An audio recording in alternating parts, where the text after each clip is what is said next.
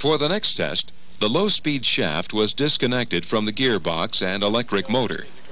This was done to see if there was a difference in acceleration, if the gearbox and electric motor were not adding friction to the lift in a reverse situation.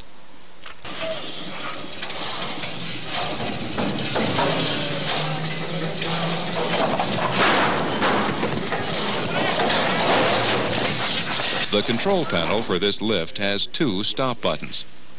Inadvertently, the normal stop button was depressed instead of the one controlling the bull wheel brake. This resulted in an uncontrolled reverse rotation of the lift with fully loaded chairs on the heavy side.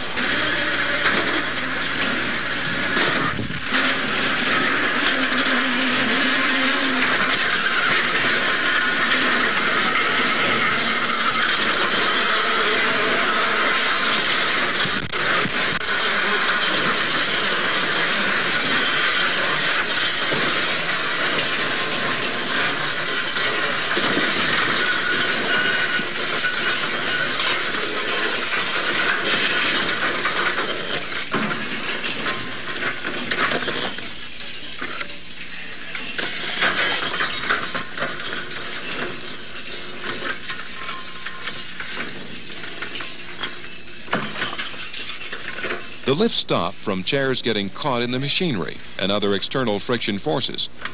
After the lift rolled to a stop, the scenes were devastating. The guidework at the terminals had been bent, as if made out of rubber. Concrete blocks had been hurled up to 120 feet through the air, and shiv trains had been bent and some pulled off the crossarms. Chairs had been thrown everywhere, and chair stems had been broken in half and bent like pretzels.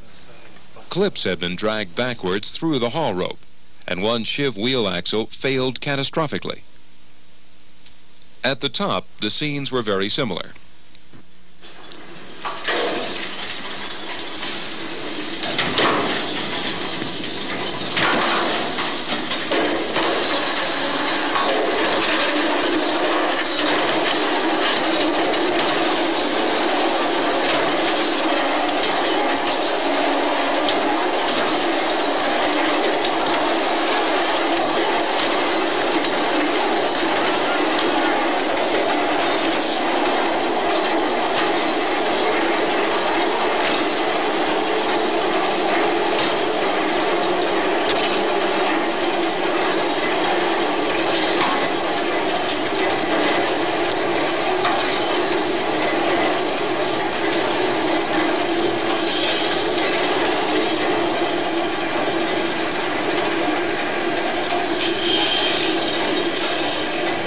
You know something like this is potential, so then you're saying, well, this is it, I'm going to watch it and soak in as much as I can. After this event, it was wondered if the test could continue.